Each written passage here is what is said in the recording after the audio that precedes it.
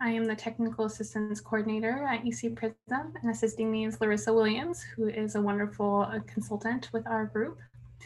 And we're going to talk a little bit more about our EC Prism Technical Assistance offering and how it kind of relates to the website.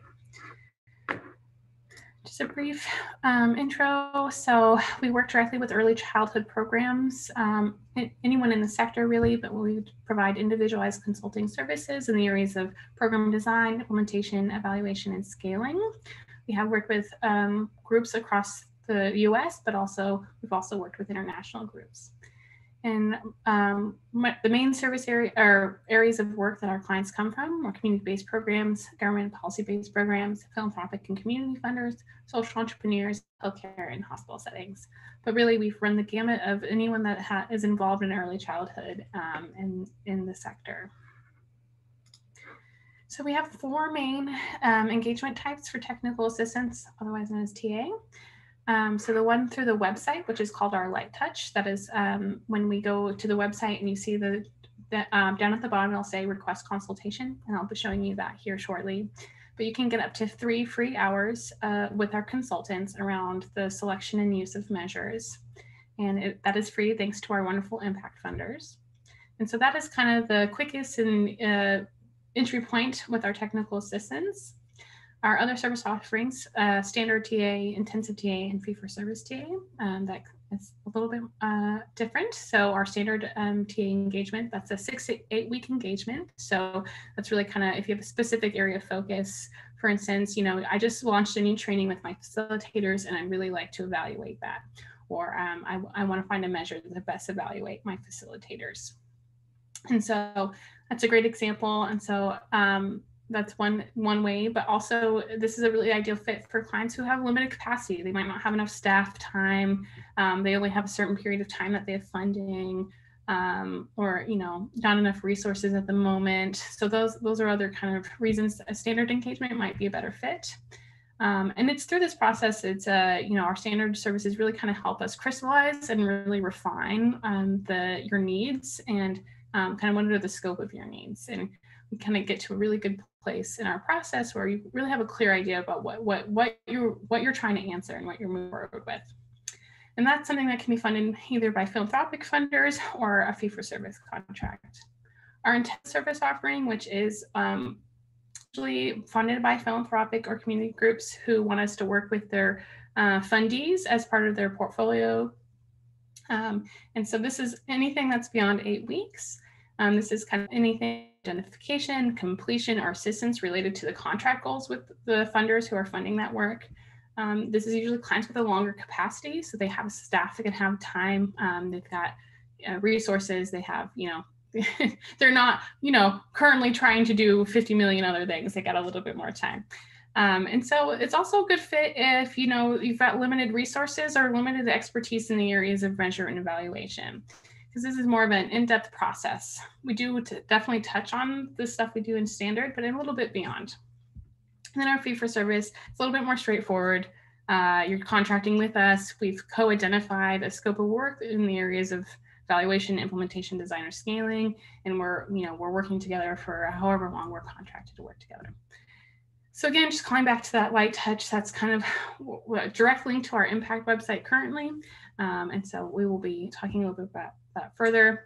Quick overview of some of the key things of part of our framework is precision, continuous improvement, co-creation, and collaboration. So precision, of course, like who is your program working for and how is it working? And then precision also in how do you precisely measure and evaluate that?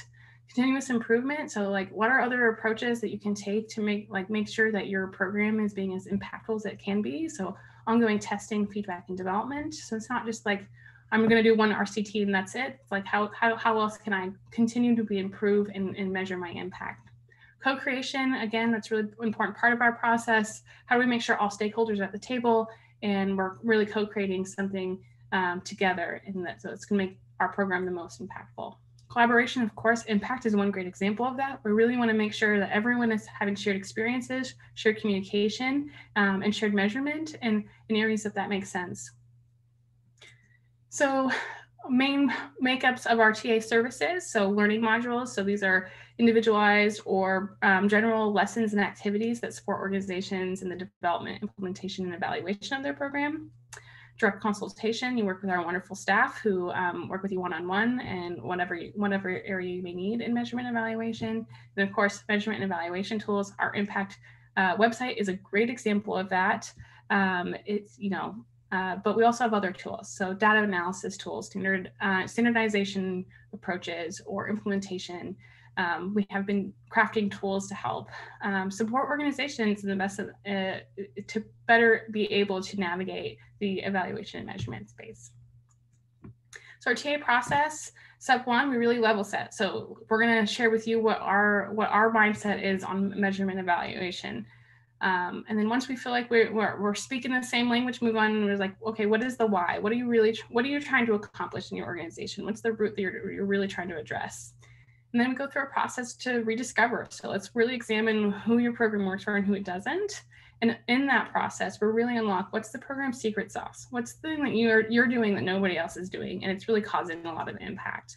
And from there, we say, okay, well, how do we measure and evaluate that secret sauce? And so we help you in that planning process. So what's your implementation plan? What's your measurement plan? What's your evaluation plan? And then we can also help in the areas of testing. So how are you going to execute this plan, and what sorts of data collection are you going to be doing? And if, we help scale that with our folks. And hopefully after we get through that testing phase, we're going back and making this an iterative process and saying, all right, how do we rediscover again? Okay, now what do we know about our program after having done this process?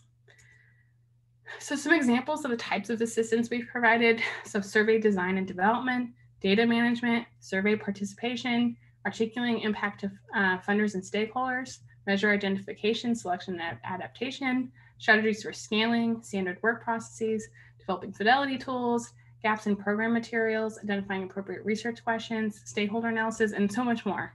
Really kind of like having worked with so many organizations, you kind of run the gamut of anything that involves measurement and evaluation. We've probably been there and done some sort of assistance around it. Just want to give you an example. So going back to that TA process, kind of like something that we might do to get to the discovery of your secret sauce, we use something called the theory of impact. And so this is an example from Brooklyn Public Library. They had a Brady Babies program. So it's like, what are your strategies, right? So implementing a 1 hour story time, modeling early literacy, facilitating open play time. And what are those targets? So they're really targeting caregivers, but specifically they want to increase their awareness and use of early literacy practice. And they want to increase knowledge of parent support and wellness techniques. For children, they just want to increase their engagement in Brady Baby activities. And then they come down outcomes. So at two different levels. At the caregiver level, they want to increase regular use of early literacy practicing. And then, making sure we're keeping moderators in mind. So attendance is going to be an issue, current access to resources, etc. And so going through this process, I just want to show you how this maps onto our evaluation, and again, how we can connect to the impact website. So taking a look at this, it's like, okay, so you guys need to make an implementation checklist. We should be making sure to track referrals from community resources. But also kind of importantly there, like how we might be able to then tie back to the impact website is, okay, well, now that you have your outcomes, let's take a look. Okay, so maybe the best measures for this is going to be the Healthy Families Parenting Inventory, PCI subscales. And so really kind of saying, okay, we went through this process, we really identified what it is we're trying to measure. Okay, now we can really very precisely measure the impact that, or precisely identify the measure that we're trying to use. So on the website, I just want to make sure to show everyone where you can access TA. Sorry, I hit share. There you go. Okay. So on the homepage, of course, if you scroll to the bottom, there's the technical assistance consultation. If you hit that, you are going to get the application for our light touch services, so up to 3 hours, some demographic information, and then also specifically what is it that you're hoping to get out of this engagement. If you're like, I'm not really quite ready to just jump into 3 hours right away, you can also feel free to reach out to us at easyprism@oregon.edu. And then you can find that call out on every single page except the measures page. So the about us, the scoring, and the learn. On the About Us page, you'll also find some additional information about technical assistance, an overview of kind of what I've been discussing today. And again, that button is down there. So we have some time for some questions. Does anyone have any questions about technical assistance and how it relates to the impact repository?